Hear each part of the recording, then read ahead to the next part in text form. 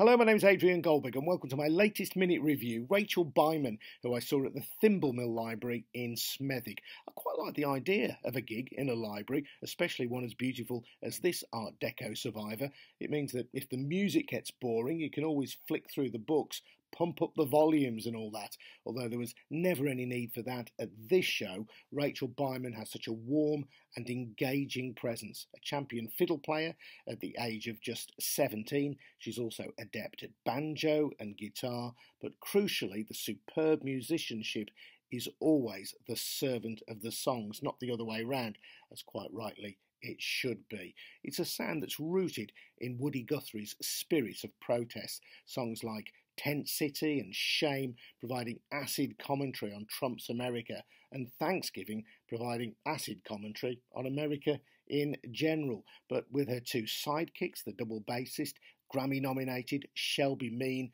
and guitarist Cy Winstanley, they trip nimbly across a range of Americana, from bluegrass to two-step, even a surf song. Excellent stuff, in fact.